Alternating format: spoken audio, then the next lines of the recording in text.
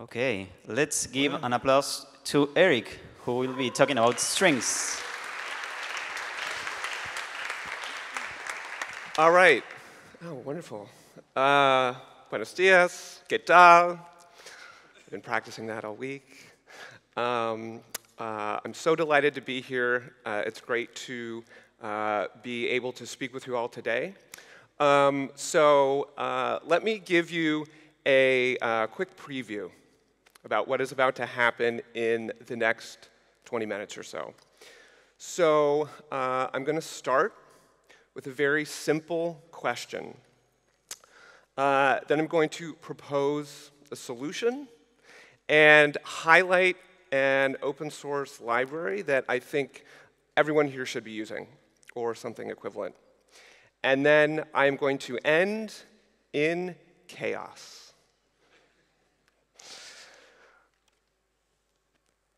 So let's start with this simple question. Okay, where do you put your strings?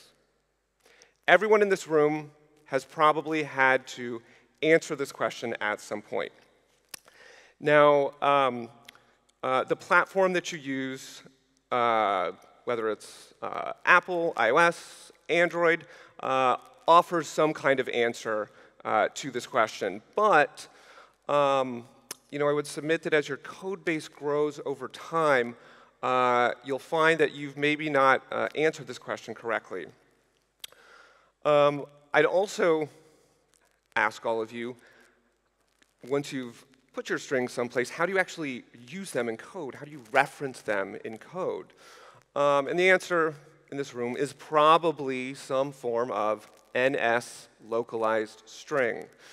What's the big deal? What's this talk even about? But I can tell you that there are other choices that you can make that will make your life much easier as your project scales. But who am I? Who am I? So my name is Eric Silverberg. I am the CEO and co-founder of Perry Street Software. We publish two of the largest LGBTQ+ dating apps on iOS and Android, Scruff and Jacked. Our app has been downloaded, I think, close to 40 million times at this point. Our app has been localized since 2011. We are in 16 languages today.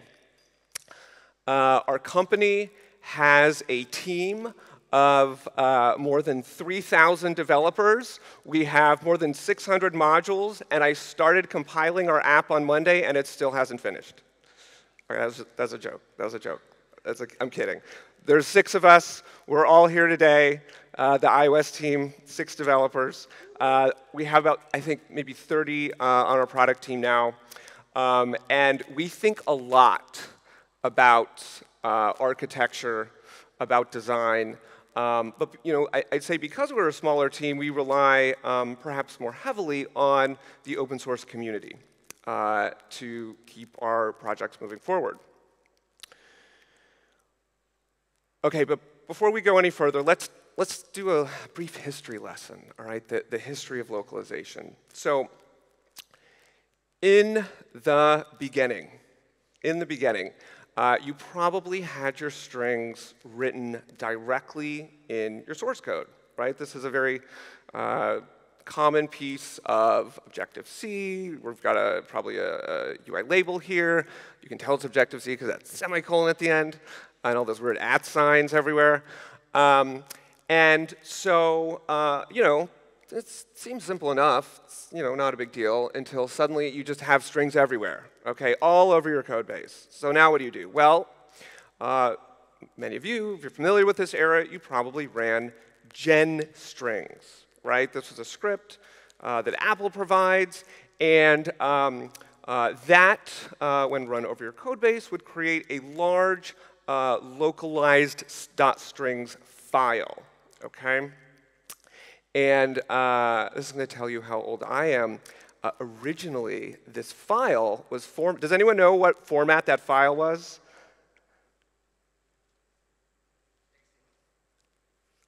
I couldn't quite hear that. But if you guessed UTF-8, you would be correct after the year, I think 2014. But before that, it was formatted in UTF-16, okay, which was a format that Apple seemed to think was a good idea that caused no amount of problems and conflicts back in the early days. Anyway, but still, it's fine. We have a big file, localized strings file. What's the problem? Well, eventually your localized strings file will be this giant bag of strings, right? And I would submit that there are 3 key problems with this file. The first is organization. Okay, it's very difficult to understand what strings do I have and what strings do I need. And because of that organizational challenge, you have a second problem, which is consistency. Okay, you have casing, you have tenses. People potentially use many different formats for their keys. And that's the final problem that I would submit. It's very difficult to determine if a key is missing, if a string is missing from this file.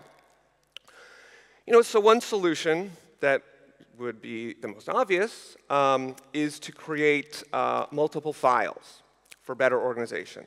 Okay, so you can maybe have a big legacy file, your old localizable, and then let's make some new strings files, right? Awesome. We'll have one for errors, maybe different feature modules. Great. But you still haven't solved the problem of referencing non-existent strings. And I would submit there's one big file there's one big problem with using multiple files, which is you have to then specify the file name in that table name argument every single time. And this means you have a lot of boilerplate, a lot of repeated code. Okay? And as developers, we hate repeating ourselves. So let me take a big step back and ask one more time. Where do you put your strings? It is 2022 now, okay? And all the code samples that I just showed you were for a pre-Swift UI, UI kit imperative world. That world is gone, okay? That world is over. So let me ask again, how many of you put your strings, this is an honest question, how many of you put your strings in your main app target, right? The main application. Probably a pretty common design choice. And it works. Before the Swift UI world, it's fine, no problem. You can reference them with NS localized string. But then Swift UI came out a few years ago, and we were all super excited to start using it. And you were super excited for the potential for live previews. Interface Builder, it was pretty good. But we would get these live dynamic previews, no more of this XML nonsense. So you probably opened up Xcode 11, the very first version of Swift UI. And what did you see? Okay, you built a simple demo Swift UI view. What did you see? Well, you probably saw this. And then you waited a little bit longer, and then you saw this.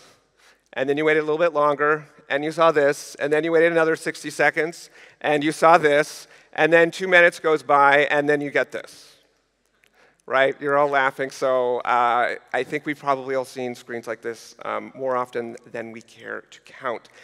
And why? Swift UI is so fragile, okay? And with large legacy projects, which it sounds like many of us are working on, it does not work. It's just, from our friends at Uber before, they even described we got to use a whole separate project to build our Swift UI components. So I would submit that instead of putting your strings in the standard default place, the main app target, we should put our strings in a different component, in a different Swift package, perhaps something like this, UI components, okay? And if you do that, if you pull all your strings out of the main project, put them in a package, you can do something like this, which is create yet another separate Swift package, much smaller to compile. In this demo app, you can see I've called it the features package.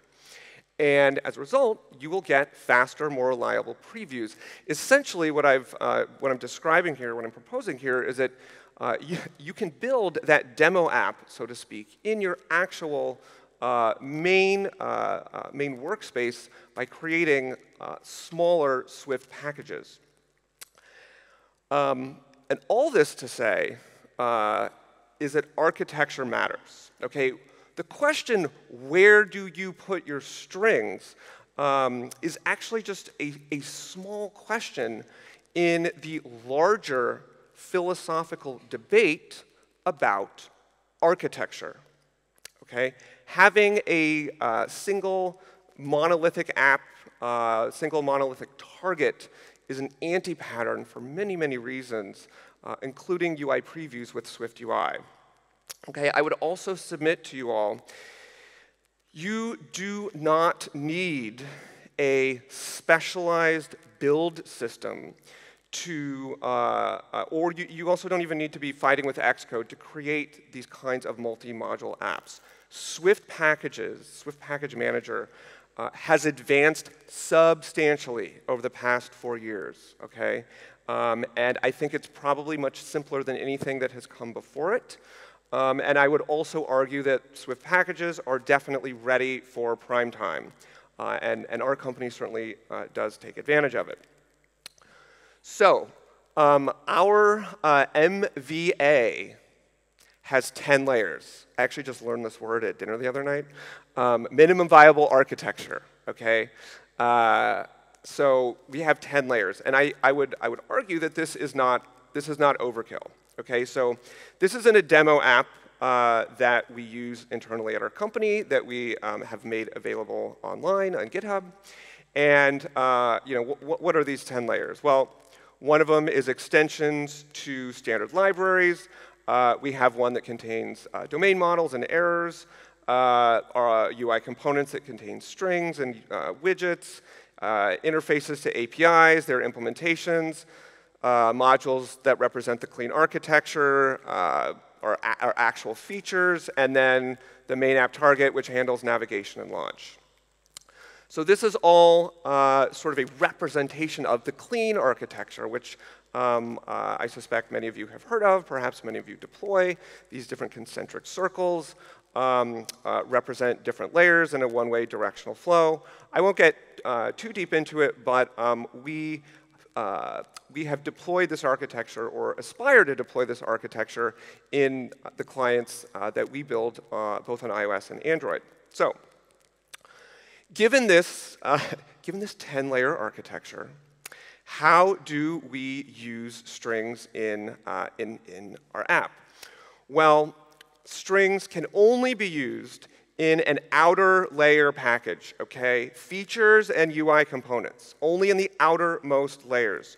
Strings can never be used in inner layer components. There are no strings in our view models. There's no strings in our use cases layer or logic layer. There's no strings in repositories, certainly not in databases. And our view models will return domain-specific structs or enums or potentially errors. And then the outer layer will attach an extension to one of these and provide the necessary localized string. OK, so given this architecture that I've just proposed to you all, you can imagine, I'm sure many of you have typed a line like this, thousands of times, all right? But there are two problems. There's two problems with this line. The first is that this snake-cased string key name, it's basically like a namespace. Okay, it's like a poor man's namespace. And you've heard me say this already, but What if this key can't be found? In this case, the UI error would have a title that would be a snake-cased string. So it is 2022. How do we solve this problem? Code generation. Code generation, a command line program similar to genstrings that you manually run to convert a set of static assets, strings, but also images, into native Swift source code that enables you to reference these assets in code. And I hate to say it, please don't boo, but Android actually figured this out in like 2008. They have something called an R file, and whatever, it's a good idea, and the Swift community finally took it. So if you guys already know what I'm talking about, great. If you don't know what I'm talking about, scan this QR code and download this project right now. There are others that do code generation. Whatever you prefer is fine, but we particularly have enjoyed SwiftGen, and it seems to be pretty popular. So if you use a library like this, now when you type your strings, you will get easy namespacing off of the root class, this L10N root class. You can see the errors namespace. And the compiler also knows that you are, the compiler knows what string you're referencing. Okay? So if you were to ever change the name of this string in the strings file, your app would stop compiling, you'd know it right away, and it will never go missing. So this is awesome, right? Project improved, code cleaned up. But, we have some additional considerations for Swift UI. So do you know what is happening with this very simple piece of Swift UI code? Okay. Hello world. It looks like a string. That is not a string. That is not a string, a common misconception. It is a localized string key, okay? And there is an implied NS localized string call that is happening when you use a text view in Swift UI.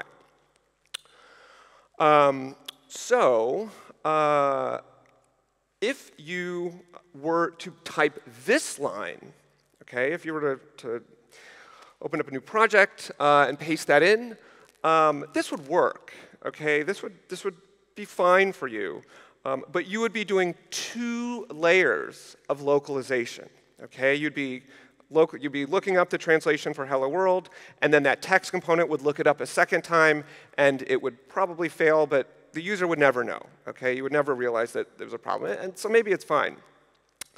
But, if you were to take the output of what you are given out of the box by SwiftGen, okay, and pass it to a Swift UI component, a text view, that is like literally the same line as above, and so you would be doing two layers of localization, which is unnecessary. So, what's the big deal? All right, my users can't tell. Well, this is the big deal.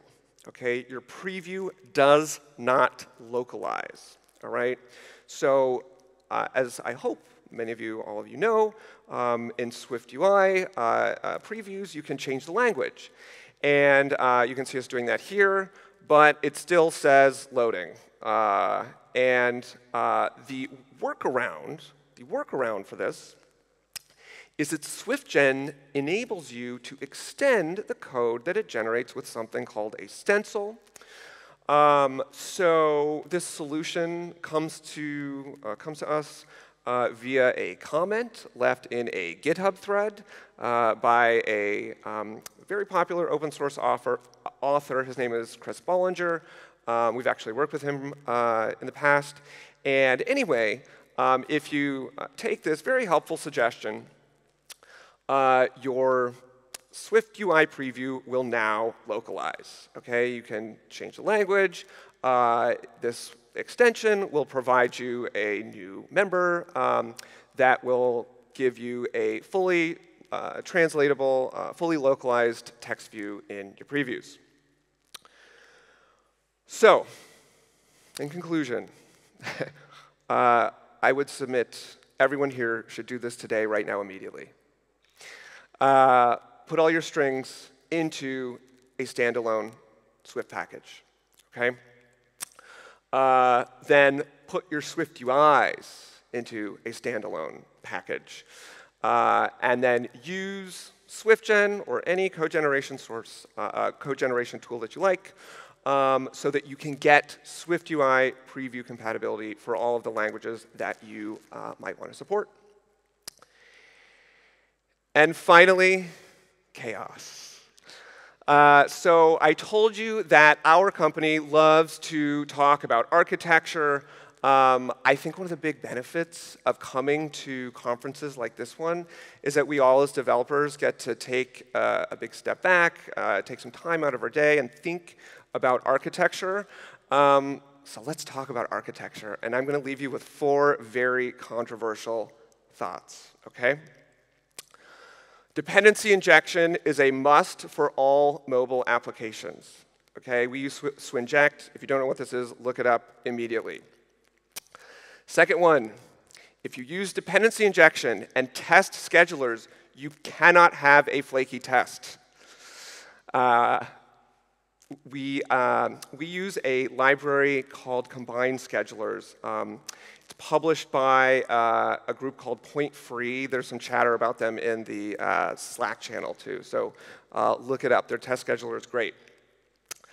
XCTest is a code, smell, and all tests should be written in BDD using Quick or Quick and Nimble. The amount of boilerplate and test setup that is required using classic XCTest is painful. And we have been rewriting our tests in Quick for many years now to great effect. We also, I'm very proud to say, just submitted a pull request that was accepted to the Quick project a few months ago, and we have a blog post about that. And then finally, and this maybe makes us an outlier. I haven't heard of many companies in the world that have this as a philosophy, but our company aims for 100% code parity between iOS and Android. The same classes, the same variable names, the same method signatures, and yes, that includes the UI layer. Jetpack Compose, SwiftUI can achieve a tremendous amount of alignment. So you can see all of this in action. This is our demo app. This shows our 10-layer architecture. We use this internally to explore different architectures and communicate with each other. And we have a parallel app that we also built on Android that we will be releasing soon. This link also actually has these SwiftGen, I want to say SwiftGen, SwiftGen templates that you might want if you're going to use it in Swift UI. And that's all I got. Thanks, guys.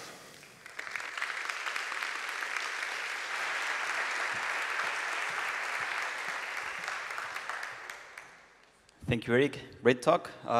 We have some questions for you. Great. When you put the .strings file into a Swift package, we lost the ability to export them into an xlog files along with the other strings. Any advice for that? The ability to export them to, you mean to legacy, like Objective-C? Yes, I think yeah, so. Exactly. So we have a helper class, basically, that provides a bridge between the strings that have been moved and our legacy Objective-C. So yeah, that is one of the challenges you would face if you move them. It's also possible. It's also possible to do it in pieces, right? You don't, if you're building new features in Swift, SwiftUI, just put your new strings in the new file. Keep them in 2 places until you're ready to do the big migration. Okay, cool. Daniela asks, with code generation like that, must you have all the strings before implementing? Or do you just develop with static strings and then add the location part? You do not need to have everything ready with code generation. You can add one string at a time, and you don't need all the translations available to you to start development. So the code generation does not, as best I can recall, tell you if there is a missing translation. But it will tell you if you've changed the key name in such a way that it can no longer be found. Okay, and the last one, how do you synchronize code parity with Android devs? Pairing. So the best approach, the best answer I can give is pairing. We pair iOS devs and Android devs. My team will nod their head because I'm always asking, what did the Android team do? When we do code reviews on new features, a code review is literally, here's the Kotlin implementation, here's the Swift implementation, start at the top and read down, okay? Are they the same? And when you are, I would argue, certainly starting at the view model layer down, there's no reason why you can't achieve that level of parity. Now, we do use reactive libraries, okay? So we use RX Java, we used reactive Swift, and today we're on Combine. That has made it a lot easier. The Android world has taken a departure to a degree with coroutines. We have async tasks now in Swift. So we'll definitely want to explore that more in the future. But thus far, over the past several years, we've been able to get a high degree of parity across the two platforms. Okay, thank you so much.